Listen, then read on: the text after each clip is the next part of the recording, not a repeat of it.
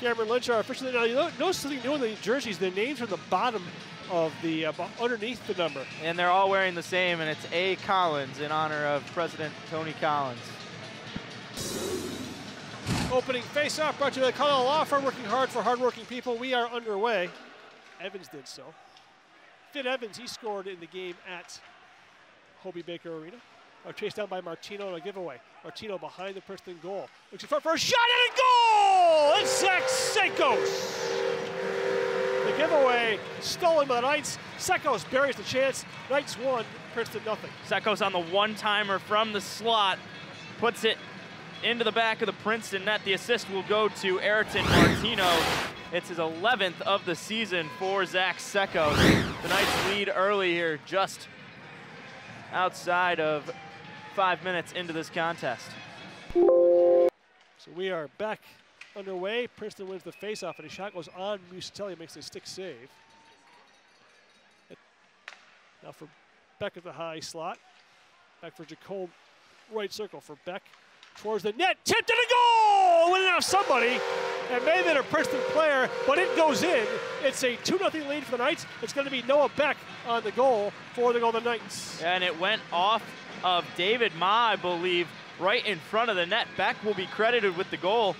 And Beck's been another one of those players who's been hot as of late. He had 2 goals in the game at St. Lawrence in that comeback for a shootout victory. And now Beck's the one who puts them up by another one. It's 2-0. The Knights lead here with 4:27 to go in the first. Seitz moves to the high slot, waits and delays. Seitz passes over Evans for a shot. Musatelli a save, rebound, save again by Musatelli. Wins it back below the goal line. Tigers now pass for Romano for a chance and a goal! Campbell stole it behind the net. He finds Romano. The Knights take a 3-0 lead. Romano will get credit for the goal. That was all set up by Noah Beck, able to bring it in. And what a move on the blue line there. A toe drag, and then down in the corner. Campbell sends it right in front for Romano. The assist, I believe, will go to Campbell and Gosselin. Not sure if Gosselin got a touch on it or not, but he was down in the corner in the play as well. Could be Beck who sent it in from the left point. Either way, it's a 3-0 Knights lead. 17-17 to go in the second period, and on there. Around the Tigers net. Knights keep it alive. Gosselin settles across for Jacome. Right circle Jacome. Back across for a shot for Romano. And a goal! Romano! From Gosselin and Jacome. It's a power play goal for the Knights. They now lead it 4-0. We talked about special teams play being important. Now 2 for 2 on the power play. Anthony Romano with the most recent of them. Jacome will get his second assist.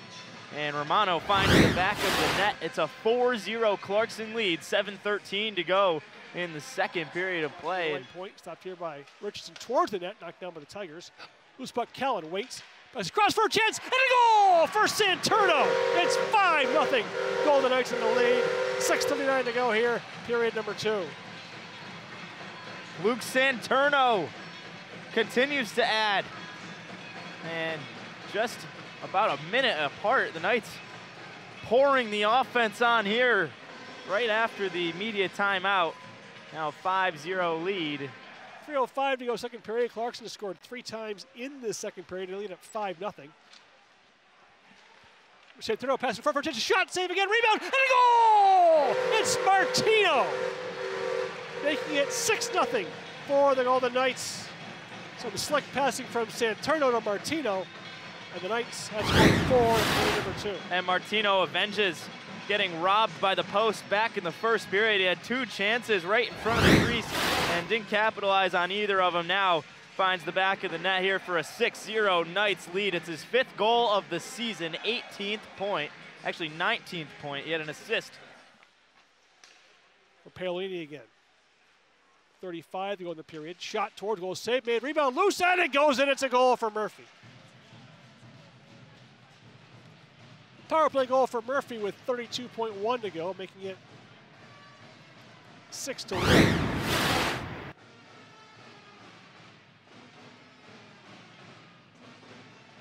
Wins it right point now for Callblay. Knights killing it in 5 seconds. Callblay to his left for Campbell. Puts it back out for Jacome. Jacome dancing in, holds. Back for Tommy Passanen. Towards the net. Scores! Tommy Passanen! With 1 second to go on the 4-on-4. Scores the goal. 12:01 to go in the third. 7-1 Golden Knights. Bob, you talked about it back in the first. Passanen, one of those guys, especially in the second semester here, that has really come on strong. His second goal this season now. And what a time to do it. 1 second left on the 4-on-4 right before the Princeton penalty would be released. And the Knights just about to go on the penalty kill now. One more goal of reinforcement there. It's 7-1. The Knights lead thanks to Passanen. As the Knights will win their 16th of the year. They're 11th in league play. As held behind the goal, the fans then remaining on their feet. It's a final. The Knights come up with the 7-1 victory. 2 goals for Romano, Sekos and Beck in the first period. Romano, Santurno, Martino, and then Passanen in the third period of play for the Golden Knights. A 7-1 final score. Big offensive performance tonight. What are your thoughts on tonight's game? I thought it was a pretty solid 60 minutes for us. I thought we really set the tempo early with our physical play.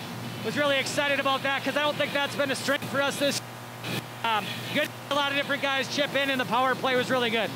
Since the game at New Hampshire, we've seen a much different offense and a lot of games with plenty of goals. What's been the switch in the second half of the season here to get that going? Well, I think we thought was going to happen. For whatever reason, early we were with some young guys and lines not clicking, but now we're playing well. We got to keep it going because this is a big. Now you look forward to tomorrow. Big game with Quinnipiac coming here. What do you guys have to do to keep this going and keep the same momentum into tomorrow? Well, I think we got to keep playing like our backs against the wall because it really is on the on the national. We're chasing Quinnipiac in the ECAC play, so I mean it's going to be a physical, it's going to be a tough game, and we got to be at our best if we want to beat them. Coach, thanks for the time. We'll see you tomorrow. Thank you very much. Now alongside Jacob Musatelli. Moose, another win for you here. You continue what's been a great streak of games for you. What's been the key to success in all the games? Just day by day, coming in the Monday, starting off right, and just translating that into the weekend. A 7-goal performance for the offense tonight. You guys, since that game at New Hampshire, 4.6 goals scored. How does that help you in net, knowing that the offense is going to bail you out if you let one in? Yeah, it definitely makes it a lot easier, gives you more confidence in front of you because you got 3 or 4 goals up on the other team, but I think you just take some relief off you, knowing that you got a couple goals on the other team, so not too much. You just can't lose your focus throughout the game. But now you look forward to Quinnipiac tomorrow, a stacked offense. What's going to happen to be able to stonewall them similar to what you've been doing against the other teams? Yeah, I don't think we take it any differently. I think we go into tomorrow with the same mindset as today. We got to respect our opponent and just take it to them tomorrow. Congrats on the win. We'll see you tomorrow. Yeah, thank you. Back up to you, bud.